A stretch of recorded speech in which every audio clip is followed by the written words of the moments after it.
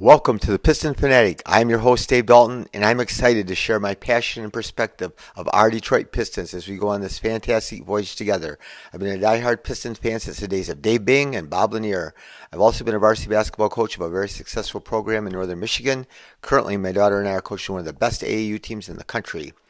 Well, Piston fans, I think I have an interesting topic today. We're going to break down the different scenarios for each Piston player and the domino effect that they could have on the roster for this season and next season and going into the future. So there's a lot of things that are going to really take place this year, and we're just going to walk through it with each player. And we'll start out with Cade Cunningham because I think everything starts and ends with Cade, but there's not as much of the domino effects will happen with Cade because Cade's going to be Cade. Cade's going to have the ball. He's going to take a lot of shots. But anyway, so Cade last season, he averaged about 33 minutes a game, which is a good amount, and he should average at least that this year. He took 18 shots a game, which is quite a few shots. And so I still think he will project to take that many shots at least this year. The thing that's going to change, though, is I'm very confident that his percentages on his twos and his threes is going to jump significantly. So he took 5 threes a game, and I think he's going to take that many. Again, I watched the tape of him on the select team playing against the FIBA U.S. team, and his arc looked better, and the Rico Hines run, his arc looked better. And of course, it's just a few shots. We don't really get to see or really know, but I'm very, very confident that his arc will get better, and his 2-point percentage will go up, and his 3-point percentage will go up. And bigger yet, I think that he is going to get a lot more free throw attempts because he just didn't get that many free throw attempts. He only got 3.6 attempts free throws per game last year, and so I think that is going to go up this year. So I think his scoring average is going to go up. It's hard to project on a lot of guys, and I still think there is. We're going to talk later about Bojan Bogdanovic and because his impact on everybody's scoring. So anyway, Cade, let's look at his salary. So he is this year he is going to be making $11 million. Following year, $14 million. The following year, he can get his rookie extension. So if he gets a rookie max extension, it's going to be for like LaMelo got like $260 million for 5 years. So what it comes down to, and most of these players are going to sign that, but is he going to be worth the rookie max? I'm very confident. I think most people are that he's going to get the rookie max, and it's a lot of money. So what it is really is it's 25% of the total salary cap. So that means he's going to make a quarter of what our team can pay their players. So anyway, it varies each year, so it's not just based on when the salary cap goes up, then the amount the player gets paid goes up each year. So you can't really exactly figure out exactly what it is because it could increase based on what the salary cap is. So, but he's going to be eligible at the end of the season, and so if he gets injured, and knock on wood that doesn't happen. That'd be disastrous, but I don't think it will. I think he's a young player. His injuries haven't been the kind that are that would occur again. They're not. Just things that happen to players. So anyway, I think that we're going to sign him to the rookie max, and he's going to be with us for another 7 years at least. So that's exciting. So next, we're going to just quickly talk about Jaden Ivey. Played 31 minutes. He's only 21. Cade's only 21. He's going to turn 22 in September. Ivy's 21 only, and he's played 31 minutes a game. Took only 13 shots. His percentages weren't great. He shot 42% and then 34% on threes, but those have shown signs. He was much better the second half of the year. His form looks good. He looked good in Rico Hines, which again is just small sample size. I don't know how much you can put into it, but things will happen to his game this year. And like I said, we're going to talk about how cause and effect. So I still think he could get 13 shots a game this year, but there's still, if he's playing with Cade and Bogdanovic, he's not going to get as many shots. But even more so, he's not, he averaged 5.2 assists. That really went up per assist per game the second half of the season when, especially after Cade got hurt and he had the ball in his hands, and but he's not going to have the ball in his hands near as much. So he could be just as good or better passer and get fewer assists. So he's for this upcoming year is going to make 7.6 million. And so your rookie deal is for 4 years for these high first lottery picks, and it goes up, and they're locked into these amounts. So every rookie based on where you get drafted each year. So Ivy was the 5th pick, so that's why his is like lower than what Cade's was. So Cade, his first year, even though it was a year prior, made 10 million his rookie year. But anyway, Jaden's going to make 7.6, then followed by 8 million a year, then 25, 26, 10 million, and he's going to be eligible for a rookie extension. And what happens is, so Cade is, I talked about he's going to be eligible, so we can sign him to the rookie extension at the end of this year, but the following year, he's already locked into that amount, which is 14 million. So and then we get him for 4 years after that for the rookie max, or 5 years, 5 years after that for whatever the rookie max is, 25% of what our salary cap number is. So, and Ivy will be eligible for the same thing. So here's a real tricky thing that is going to talk about. So if Cade gets a rookie max, and Ivy gets a rookie max, and Duran gets a rookie max, and Asura gets a rookie max, that's 25%. That's 100%. So they can't all get the rookie max. So that's what gets hard. And then when teams get even bigger salaries, when players after their rookie extension, then they're eligible for even more money, especially if you make all NBA for second or third team, then you can get the max extension. And so it's going to be challenging for the Pistons, but we have these guys under contract, and we should be able to keep them under contract at a decent price for quite a long time. So that is the cool thing about having these good young players. So, like I said, his touches might go down, his assists will go down, but the thing that we need to count on this year is his defense going up. So he's going to be a big part of the Pistons. We all know he's such a hard worker. He's diligent. He cares about his defense. He's a freak athlete, so he has the talent to do that. I can't say this enough times. I think that Dan Burke, our defensive coordinator, and the new coaching staff is going to get the players to play better defense. I think that Ivy cares about it, and so I think that he's going to be a much better defender this year. But Jalen Duran is 19 years old still. He's played 25 minutes a game, only took 6 shots a game. He shot 65%. So he didn't shoot any threes, but he will be shooting some threes this year. We got to see it again at the on the select team when he played for the select team, and then also at Rico Hines he just shot 1, but he made it. He made 2 shots on threes. So he's going to look to do that. I don't think a lot, but I wouldn't be surprised if he averaged maybe 1 3 or just a little bit under 1 3 a game. So the incredible thing about him is he averaged 3.4 offensive rebounds, which is just an incredible stat, especially for a guy only playing 25 minutes. So I expect his minutes to go up. I know it's really hard to project. I heard some guys on podcasts trying to project the Pistons players, their averages for scoring and percentages and rebounds and assists and stuff. But it's really hard because that's what we're discussing, the cause and effect that all these different players can have on each other. But I think his role is going to be locked in. It should be 30 minutes, but I'm not the coach, but I just think that that's what's going to happen.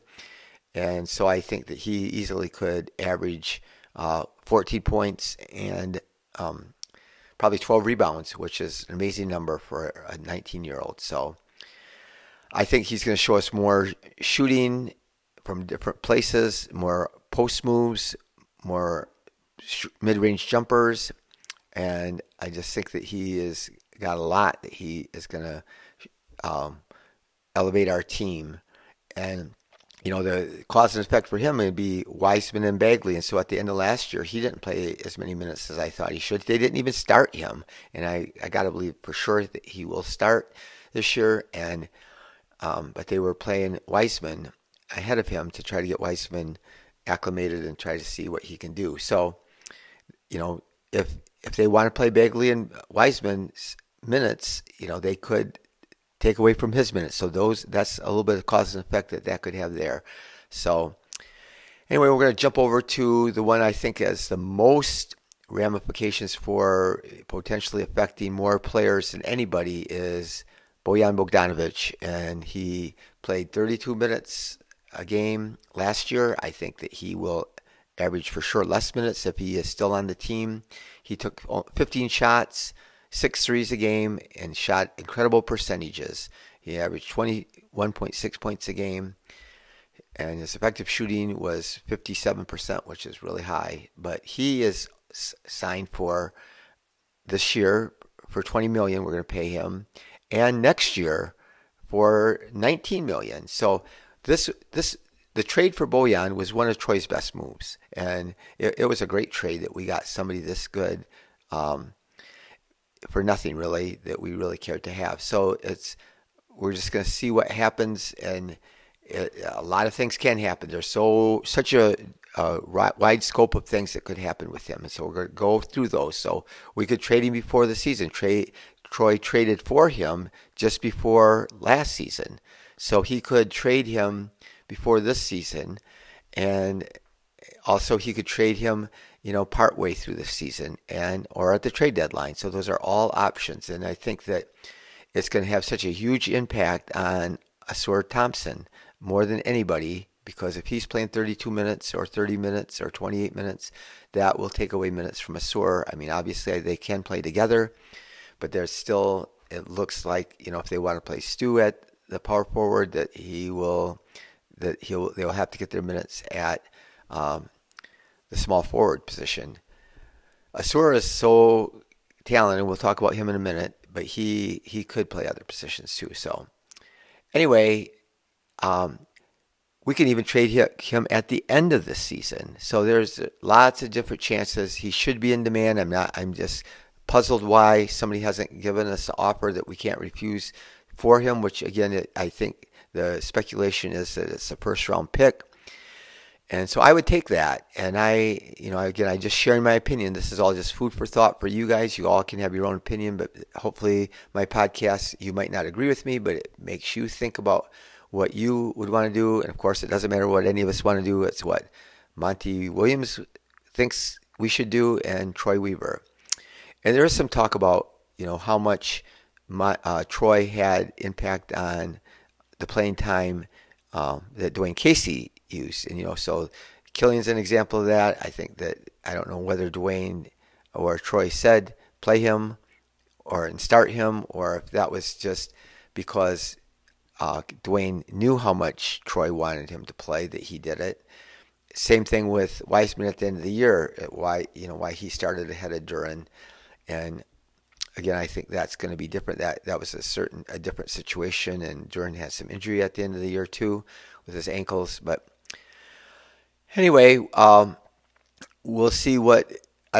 Not sure that Troy will have any impact on who Monty plays. And of course, you can't be, he's still Monty's boss, and he still is going to know his opinion. There's still going to be every franchise should have good communications between their general manager and their head coach, and they should have some give and take, and try to agree on some different things that are best for the program going forward. So anyway, we'll see what happens with Bojan. That's a wild card. What could happen with him, and he impacts even Cade and Ivy, how many shots they take. If Bojan's not with the team, those 15 shots get dispersed. Maybe more for Cade and Ivy and different people. So the next player we're going to talk about is Stu, and I say this all the time if you listen to my podcast. I love Stewart. He's only 22 years old, so he has lots of room to improve. He's a hard worker. He's going to improve. He busts his butt on the court. But I still am not sure how high his upside is. I would not be surprised if he starts this year. But this is a big year to find out. So my big thing, though, was not that he wasn't worth it. I'm sure that contract's probably going to be a good contract that we signed him for. My big thing was, why did we have to sign it? before this year. We could have seen what he was going to do because it's still way up in the air how he's going to shoot the three. I'm not even sure. We all say I get a little bit perplexed that and frustrated sometimes that people like to slap on labels. Stu's a great defender, so we always everybody that does podcasts for the Pistons and writes automatically says Stu's a great defender. Well, he's good, especially when you consider his limitations. He's undersized for a 5 especially. He can't jump, and he's not fast. And so those are things that make you a good defender. He's smart, and he works extremely hard, and he can switch out on guys and move his feet. For a 5, he's really good, but now he's going to be playing the 4, and he's going to be every night playing bigger, quicker guys, and we're not bigger, but quicker guys. And so it's going to be interesting to see how good his defense is. But I still think it's not right to say we automatically say Wiseman and Bagley are bad. So it's just it's like black and white. Wiseman and Bagley are bad. Stewart's good on defense, and it's true. Stu's a better defender than Wiseman and Bagley, and Bagley and Wiseman both, if they want to be part of a real good team, they have to step up their game defensively. But it just intrigues me that people just still slap labels, and then everybody just regurgitates what they hear from everybody else, and it's not so black and white, in my opinion. That's what I'm saying. So Stewart took only 7 shots a game. He took 4 threes this past year, which was way up from what he did before. He only shot 32% on threes, and he averaged 11 points a game. So he's getting paid a lot of money for a guy. So just recently, there's a player, PJ Washington, that's just signed with the Charlotte Hornets, and so PJ couldn't get a contract. He ended up signing a contract relatively the same as Stu. The only difference is PJ's 25 and Stu's only 22, so Stu's got more upside probably. Stu's not as good an athlete, and PJ averaged over 15 points a game and shot threes at like 36% for his career. So again, and that's to compare the two players, and everybody tries to, but that's PJ. I still wouldn't mind having him for a backup 4 on our team if we could trade him for not too much, but he's going to start, but everybody knows Troy loves him, and Troy gave him the contract, and there was people just said it like it was not even a matter of opinion. It was a matter of fact that oh yeah, we had to give him the extension. Otherwise, Troy wouldn't have had anything hit on his draft class in 2020. So that's why we're paying him that much money. And again, I'm not saying that's a bad contract. I'm just saying we could have waited until the end of this year. He would have been in restricted free agency. And I'm going to tell you, even if he plays good this year, which I hope he does and think he will, he is still not going to get really any more than what this contract was. So that's why my point is why we had to or didn't have to give it to him. My still opinion is going into the future is, we're paying him $15 million a year, but my opinion is that he will be potentially a great backup player to come off the bench, 6th or 7th man on a playoff team that's real successful, and he'll bring lots of energy and lots of toughness, and he does bring a lot to the team. The intangibles off the court and just his presence, it's contagious. How hard he works, he cares, and again, it's going to be interesting. And then even if he does end up playing some center, and what's going to happen if he doesn't hit the 3 good? What's going to happen if it's ironic, the last 2 years he shot 11% on threes during the month of January. So we just got to hope that Stu gets through the month of January this year, but in a little bit better shape. So the next we're going to talk about the guy with the most wide range of outcomes, I think, is James Wiseman. He's only 22 years old, and again, people try to. He is not liked. I would just certainly say that people don't like him, and he tries hard. I understand. Usually, that is the thing that people love about a player. He busts his butt. I mean, you watch the game. If you watch, he does. But again, I think sometimes there's a narrative out there, and the narrative just gets repeated by everybody. And he was a disappointment. So here's the thing. Mitchell Robinson and Nick Claxton and Zubek and Jakob Pertl, and there's a lot of these centers that are starting centers and good players in the NBA that weren't good at the beginning of their career, but they weren't drafted number 2 in the draft. So I think that's really haunted Bagley and Weissman and affected their psyche and affected people's opinions because they're labeled disappointments. And so he certainly has been, but he's been hurt. He played 3 games as a freshman in college, and then he got hurt, and then he got on a team that was world champs, and he didn't get to play, and it just a whole bunch of dominoes fell. So my thing is, I don't disagree with all of you that say he needs to play better defense, because he does, and he also posts up too much. He does. But again, I think that we're paying Monty a lot of money, and I hope that the coaching staff can get him to play better at defense. Dan Burke, I think, can. I think that, if coaches say, well, James, if you post up all the time, we're not gonna let you play. But I'm sure Monty's gonna integrate his offense. He's gonna put in position, and if James doesn't play there, he's not gonna get to play. And so I just think that a lot of things are on the coach. A lot of things that people get mad about him. And the other thing he has been like a black hole. I think it seems like to me every time he touches the ball, he has to prove to the world that he's a great player, and he tries to just score every single time. I will say this, I think I said it on a prior podcast, but he's played 84 games in his career, and through 84 games, his first 84 games, he's had more dunks than anybody in the NBA history. So, and Duran's not far behind him. So I think we're going to have a dunkathon this year during the season. So I think it's going to be cool. But he's making $12 million this year. At the end of the year, he's going to be a restricted free agent. So that means that anybody that offers him, we can match it. So, again, that's why I want us to, we could have done that with Stewart too. But he's going to have to prove that he's worth an extension.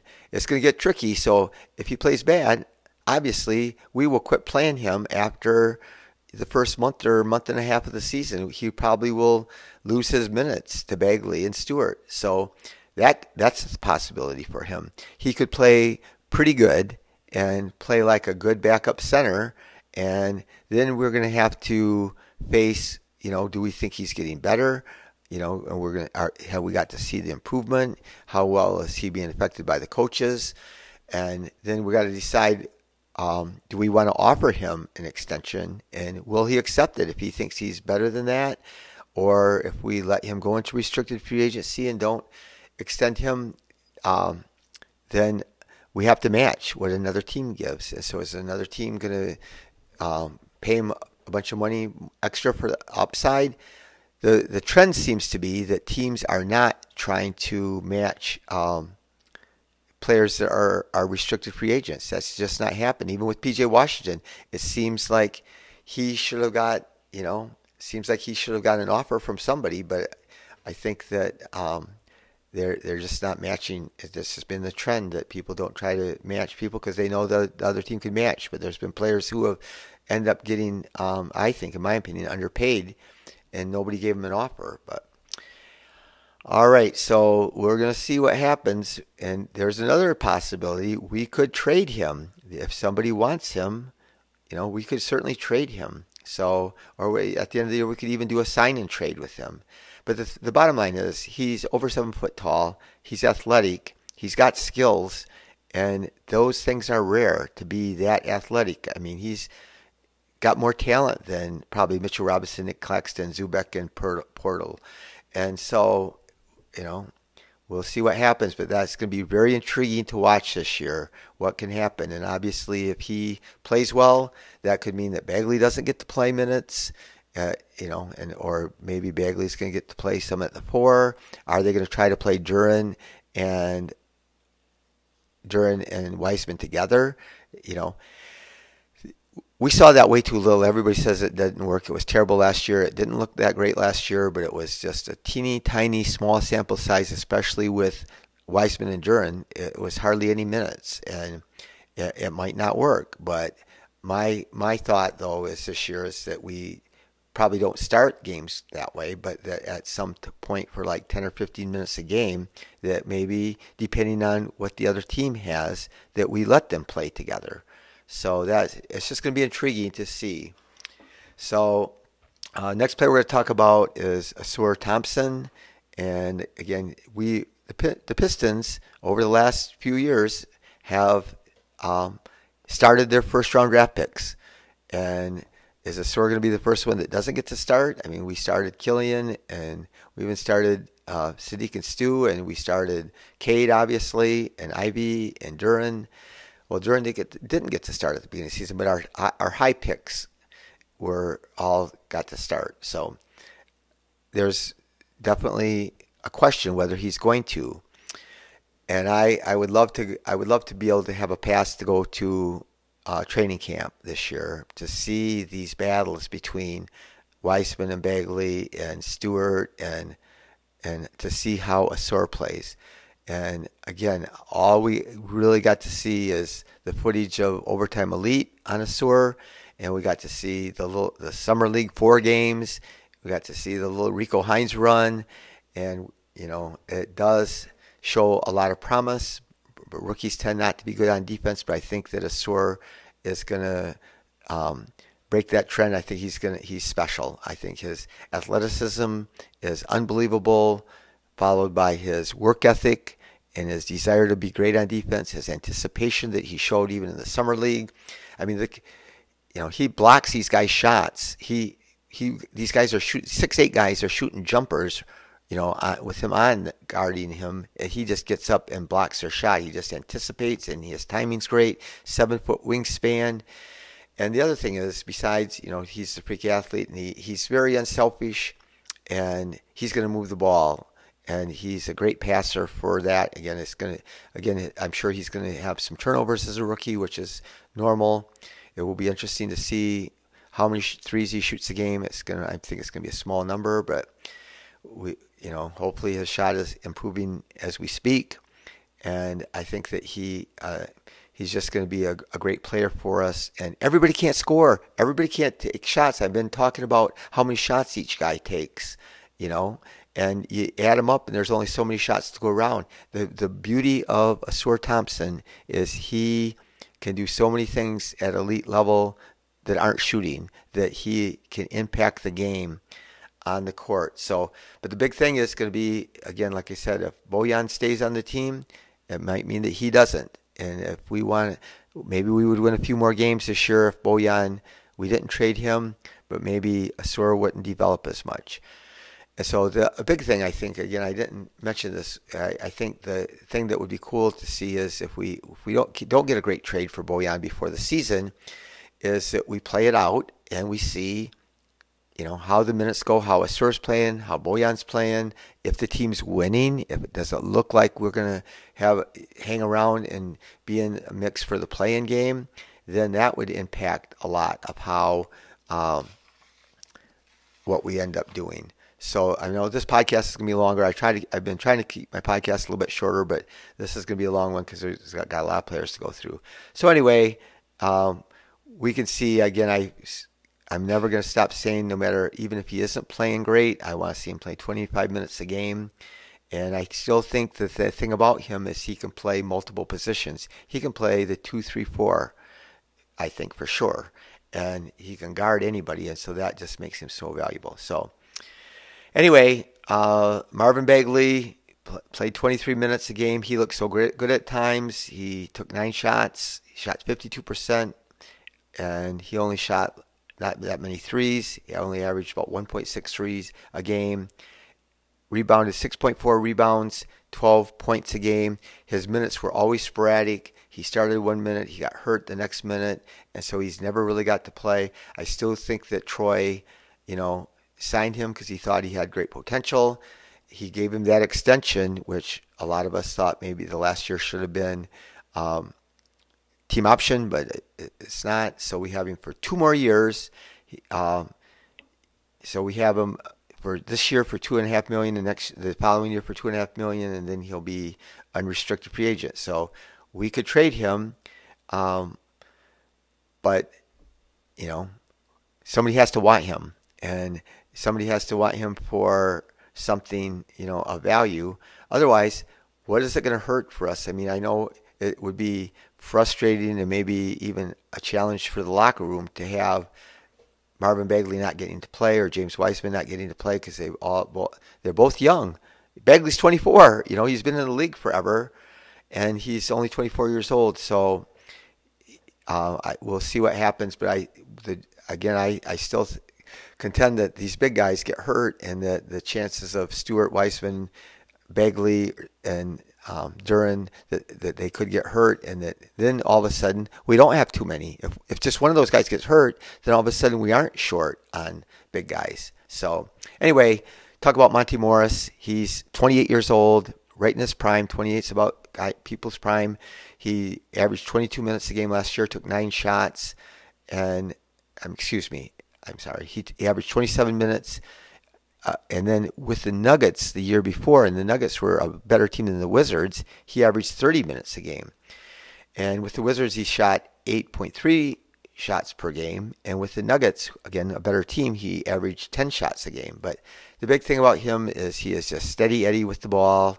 His assist to turnover ratio last year was he averaged 5.3 assists, 1 turnover. He's never averaged more than 1 turnover, not like 1.5 turnovers. He averaged 1, 2 different years, and below 1 the other years. So he is priceless to have, especially when you have a young team. And the cool thing about him is, like I said, he's still in his prime. He is still an athlete, and he's making $10 million a year. He'll be a free agent at the end. Could we extend him during the year? Again, we're going to get to see how does he fit. How does he play? And that's going to be another fascinating storyline of this season, is to see, if the team does well and he fits well and he's a real good backup point guard, then, we re-sign him unless, again, somebody else could not blow him away with a better offer. So, Alec Burks, again, he is my man last year. He's 32. He just turned 32. He's played 22 minutes only. I thought he should have played more minutes than that this year. I'm not saying that he should, because we're going to see there, our team's better this year, and so maybe 22 minutes is a good amount. He took only 9 shots, shot 44% from the field, 41% on threes, which is awesome, and he only took 4.7 attempts on threes. He shot 81% on free throws, averaged 13 points, and he's priceless. Could we trade him? Yes, we could trade him before the season. I really wonder, people leaked out, especially there's a lot of these people who love Stu, but, people talk about trades all the time. Why does it leak out that Stewart had the Celtics and the Pelicans were interested in a trade? I can't believe that nobody's interested in Bojan and Burks, because they are true, proven NBA quality players and shooting's at a premium. So, but we'll see. So that'll have a big impact whether we trade him or don't trade him. And the thing about him is that, and Monty is their free agents at the end of this year. So that's going to really impact how we look at Marcus Sasser and even Killian Hayes. And everybody speculates, and I agree with them, that Killian probably is not going to stay around. But I don't think anybody's going to want to trade for him. I don't think you could ever get a 2nd-round draft pick for him, and we're not going to. We're better off just keeping him. Again, if there's injuries to the backcourt, he could fill in Killian. I'm jumping around now, and he's still a very young player. He showed some signs of being talent, but I'm not sold on Killian Hayes, and I'm just saying though, if we have him and we can extend him, he'll be a restricted free agent, and if that's a decision. If he is good in the locker room and people think he's working hard and improving, and then all of a sudden Burks and Monty Morris, Marcus Morris, Monty Morris, yeah, I'm getting all goofed up. Monty Morris, if they don't re-sign with the Pistons, then we're going to have vacancies at the guard position. Except we also have Marcus Sasser, so that's where that could come into play. So we're going to talk about him. He's going to be 23. He's going to be 23 years old on September 21st. Do you remember the 21st day of September? That's one of my favorite songs by Earth, Wind & Fire. But anyway, My sister's birthday is the same day, so Marcus, you share that with her, but she's a little older than 23. So uh, Marcus Hassers, he for what when you're drafted later, he was drafted 25th, so he gets only 22.6 million this year, 2.7 million next year. Then there's team options for guys drafted out of the lottery that are first round picks, and so his 2025, 2026, he would get $2.8 million, and 2026, 27, he'd get $5 million. But those last 2 years are team options. So it's going to be fascinating. I know that obviously Troy loves him, and he's a tough, hard worker, and likes to defend, which is always valuable. He can shoot the three. He is undersized, and we are loaded at the guard position. But like I said, everything can change depending on what happens with Burks and Morris. So Isaiah Livers, he's a real tough one. I loved him, and I thought highly of him. And he got to play. He's 25 already, and he's not really even got a chance to play. But he did play in over 50 games this year, and he averaged 23 minutes. And that's kind of a chance. He's really been given a chance, but he was hurt so much in and out of the lineup. He missed his first year pretty much the whole year, and then this last year he missed a lot of time. But he didn't shoot as well. He shot 36%, which is good, but that's supposed to be his calling card. As his value to the team is by making threes and playing real good defense. But right now, where are the minutes going to be from? If he, there's not minutes for him. So they'll probably try to find some minutes for him, but it's going to be a challenge. And again, hopefully he stays healthy and that something happens. But again, he could play the three, some backup three, get some of those minutes if we traded Bojan. So it's going to be interesting to see what happens. He's still a great guy to have on the end of your bench, and whether he plays a lot or not. A big question mark for everybody, I think, is Joe Harris, he's 32 years old. He's just turning 32. So, but that's still not too old, and he's making $20 million this year, so he will be a free agent at the end of this year. But he does have trade value. I don't see where the minutes are going to come for him with everybody else. But I mean, the people from the Nets say that he still can play, and he had a bad ankle injury, so he went down to 20 minutes a game. He was only playing, but before that, the 4 seasons prior to that, he averaged 30 minutes a game, and he averaged like 14 points a game. And he shot the lights out. I talked about how he's him and Bojan and Buddy Hield and Steph Curry are the only 4 guys in the last 5 years that have made 700 threes and shot 40% during that time. So he's lights out shooter. We'll see what happens with him, whether he's traded or not. Again, if Bojan gets traded, that could give him some playing time. Anyway, I've gone way over what I wanted to, but shout out to Jamil McMillan. That's Nate McMillan's son. That was a longtime coach in the NBA. He's going to be coaching the Motor City Cruise, and he's only 34 years old, but was part of Monty's coaching staff player development at when he was at the Pelicans. So.